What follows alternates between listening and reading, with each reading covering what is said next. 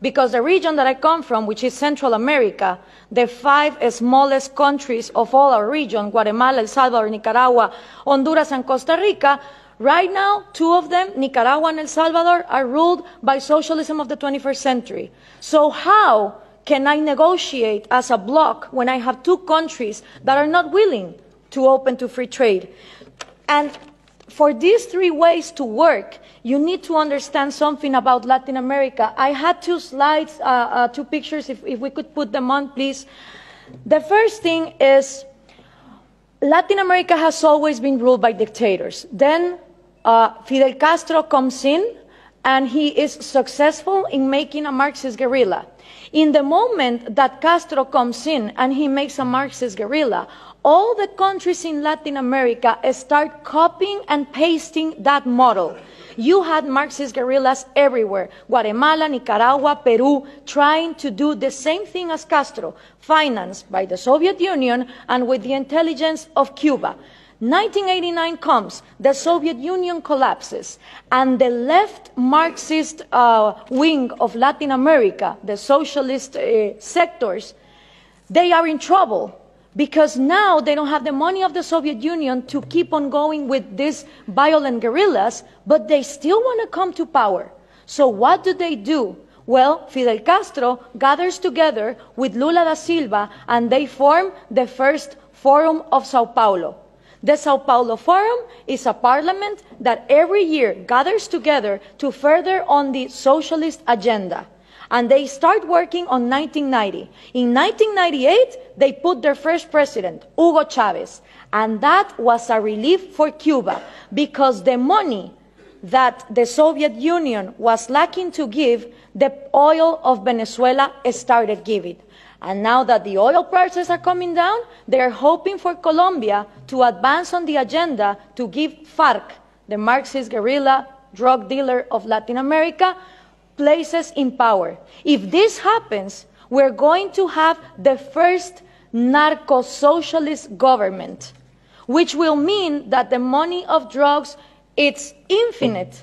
It doesn't depend on the market like oil, and then you have another socialism of maybe the 22nd century. So what we need to understand is this regional strategy is not only put in place in Venezuela, it has been put in place and tested in Brazil, Argentina, Chile, Uruguay, Nicaragua, El Salvador. And the places where they haven't governed, they have people who are waiting to come to power. When we understand this, we also understand that when the Berlin Wall fell, and communism was a thing of the past, in Latin America, we voted for the so-called neoliberal governments, the right-wing presidents that were going to open the market.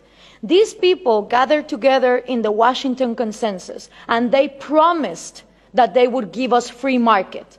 What did they do? They privatized everything. They privatized electricity, trains, radio stations, but they didn't liberalize them.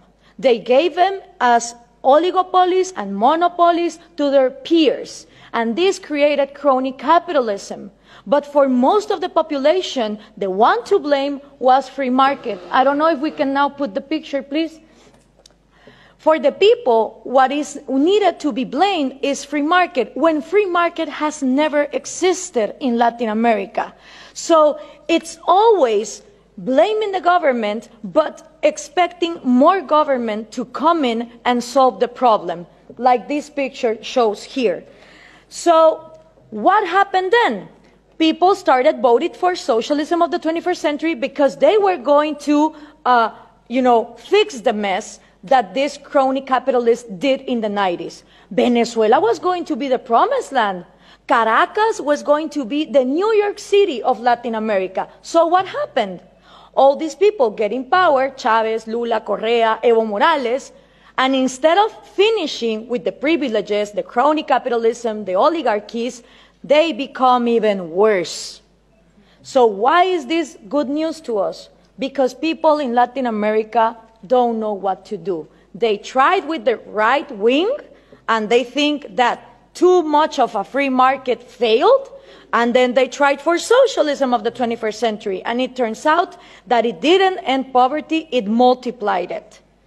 So right now, it's a great and excellent opportunity for people like us, for people who really defend liberties and freedom, not only economic liberties, but also individual liberties.